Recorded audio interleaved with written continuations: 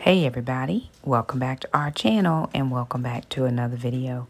So you guys, we are just doing a simple clean up this kitchen with us because we just had a few things that needed done. So the kids and I jumped in and decided to give the kitchen a once over.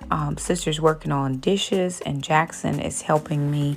That one air fryer that we just put on the fridge, we are actually gifting that to a young lady in our church. She just moved into a new apartment and does not have one. And so we just thought we would gift her that one since we had another one. And we actually gave away one on Saturday to an older friend of ours who just wanted to try one out. We had 3 of them, so we found homes for 2. She was the little lovely from church was sick on Sunday, so we did not have a chance to give it to her. We will take it next week.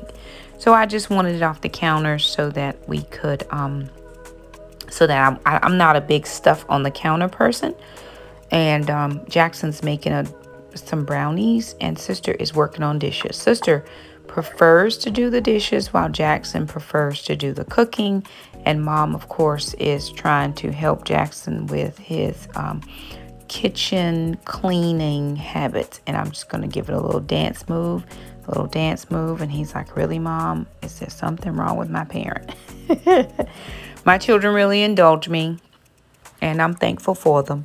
So yeah, we the kitchen is the hub of our home. It's where we all tend to be together, is in our kitchen, and we just enjoy one another. We're just having a little conversation and of course hitting full dance moves, and it's all great, right? I think you got to learn how to dance even when it's raining, right? Somebody made a quote, don't wait for the storm, learn to dance in the rain. So, or don't wait for the storm is over, learn to dance in the rain. So I'm dancing. So, yep, lots of people think I don't ever go through anything. I don't really share a ton. And then I honestly live a life that's just really so drama-free. But I had a little bit of a situation happen earlier during this day. And it really could have drained me had I let it. But I just chose to praise the Lord and keep on moving with life. And I keep getting in the kids' way. So I am moving out of their way. Don't let me hinder your cleaning flow.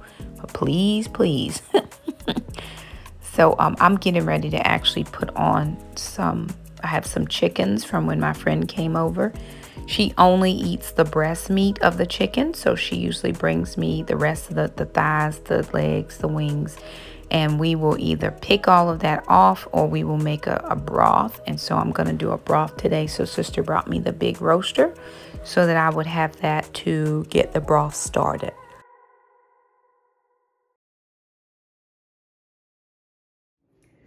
Okay, y'all, so this is going to be fun. This is AHopeGarden.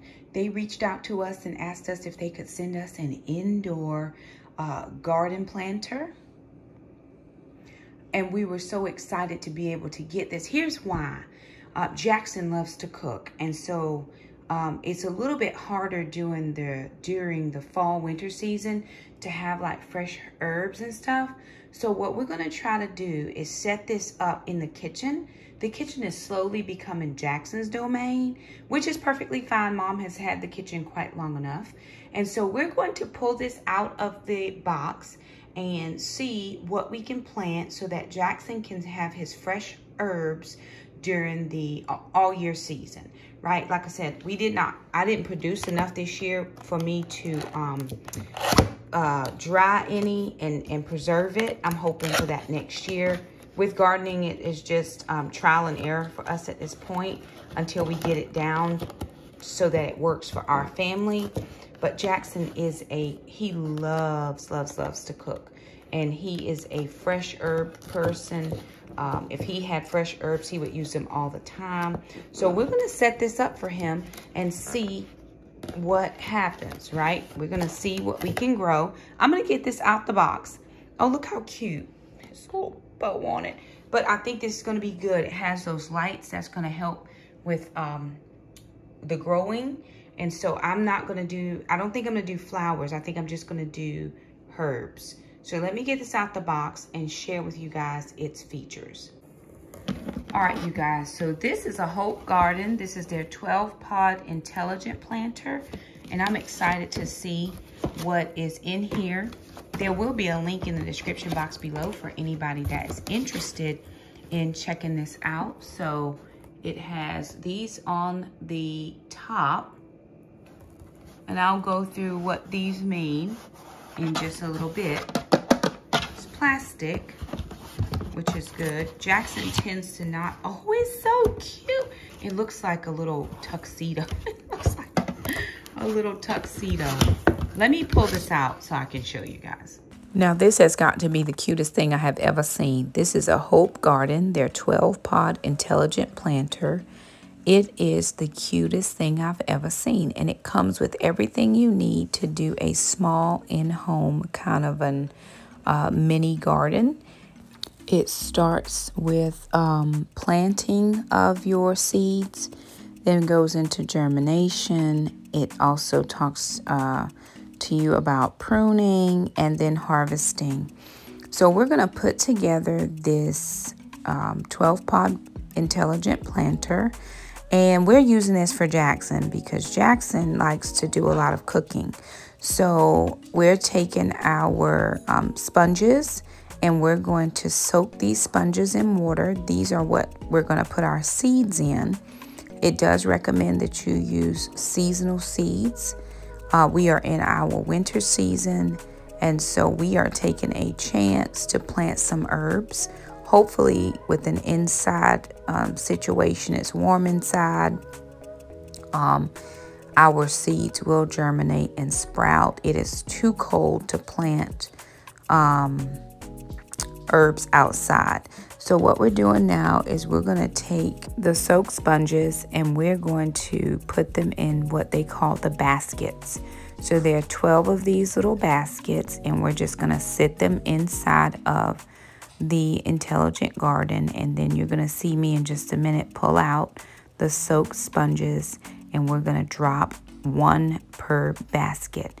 What we're going to do after that is we're going to begin to take our seeds. We did 4 different seeds. Basil, okay, we did dill, parsley, cilantro, and then we rounded it out with some basil. So we had 12 baskets. We did 3 baskets of each of those things. So 3 basil, 3 dill, 3 cilantro, and 3 parsley. So I had some seed. I got them from Amazon, and the basil seeds were so small we used a tweezer to get them into the sponges. So there's a little hole inside of the sponge, and we just put the seeds down inside of the sponge. So on the other side you see Jackson working. This is Jackson's little garden, so Jackson needed to get involved and help mom, and so he's doing that. I always like to show things that even a 14-year-old could do, right? This is something that homeschool kids could use. If you're a homeschooling family, this is something that you could do just as an activity in your home if you wanted to try a small little mini garden. And so we're taking these little stickers and we're going to put them on the top of the basket. This is going to help with algae growth or mold growth. They come inside of your packet as well.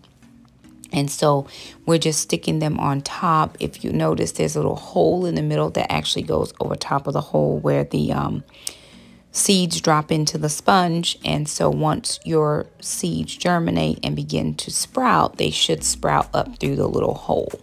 So that's what Jackson and I are doing. They also had the little sticks that you could tell right on to say what was in your baskets. And so I just did 4 because we did 3 of each thing.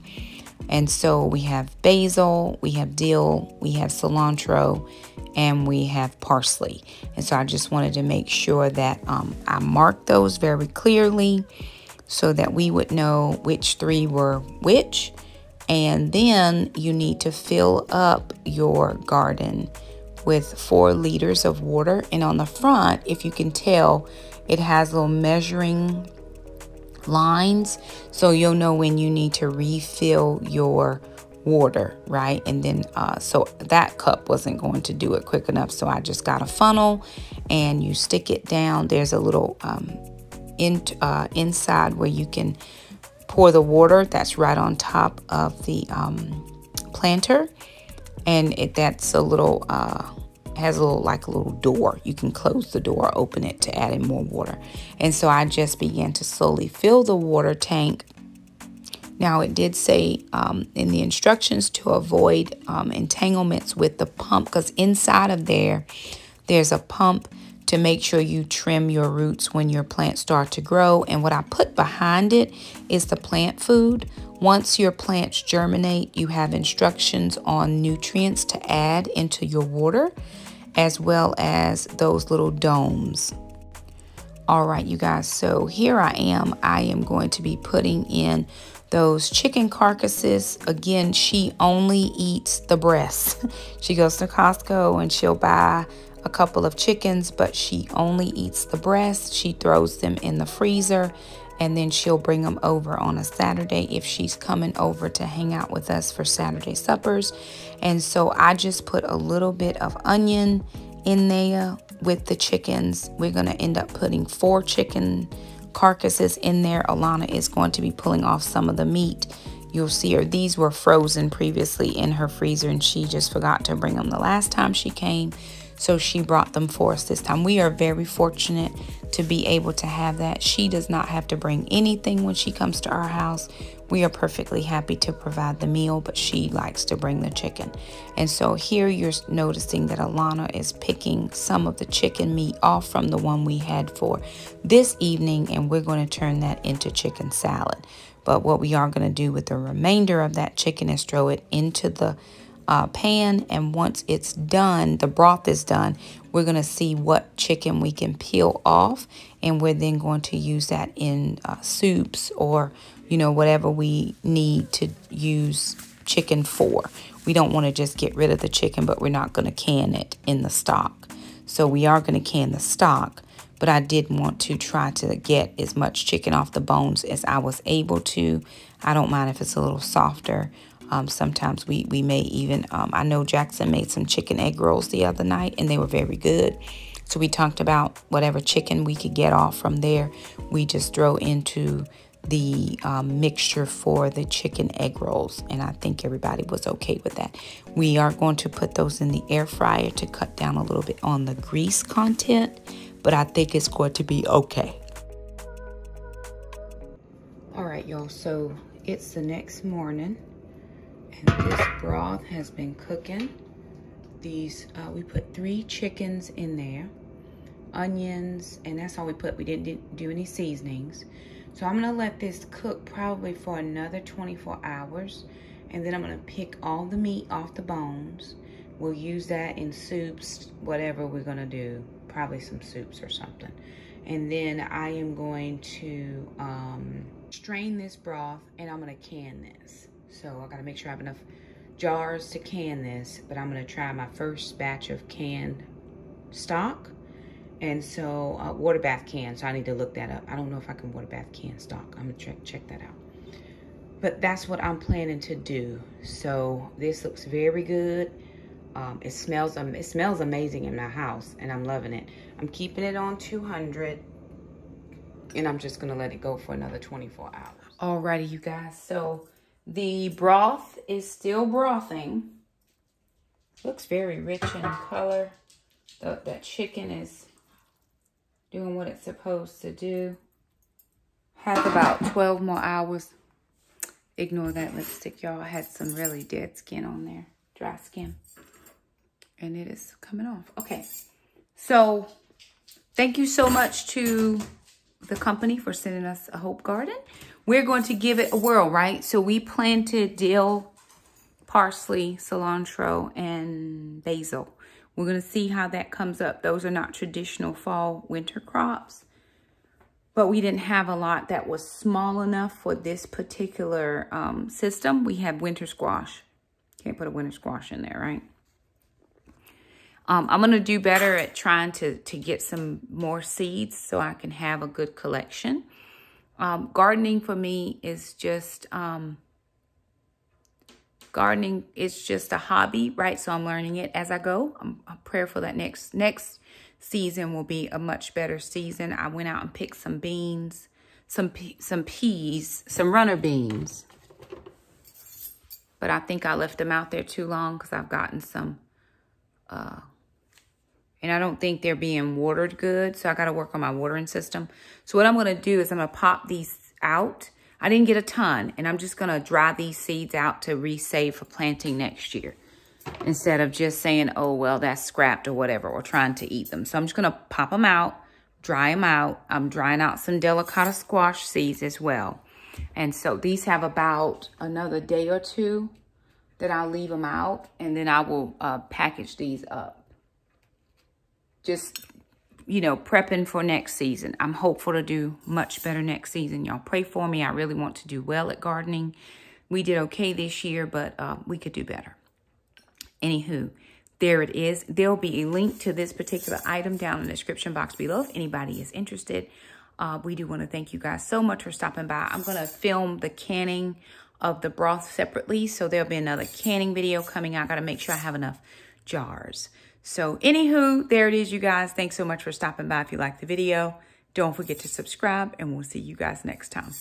Bye now.